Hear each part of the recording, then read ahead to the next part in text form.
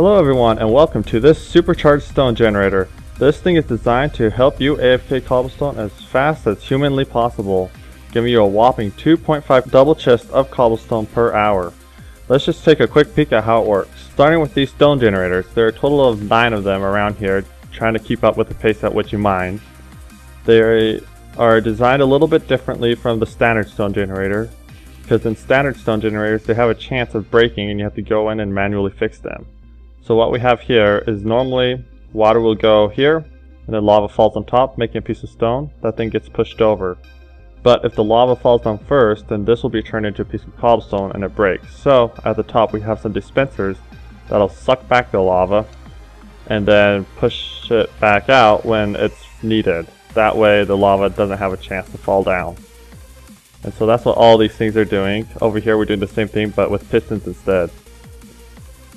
After that, all the stone gets piped in right here to, if you notice, this funny diagonal design. The reason why it's diagonal is so that you can reach 9 blocks instead of 5 if you're digging straight.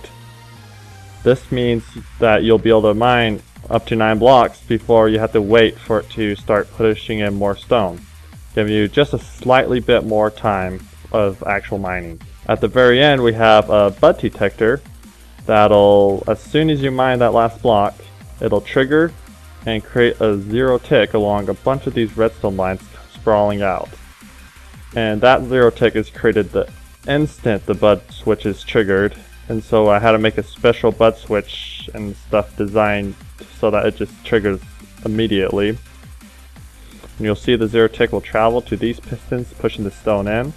Some of these pistons are actually on a bit of a delay towards the back, and that is because the stone teleports in so quickly that sometimes the cobblestone doesn't have a chance to get sucked up by the hoppers and will go flying out instead.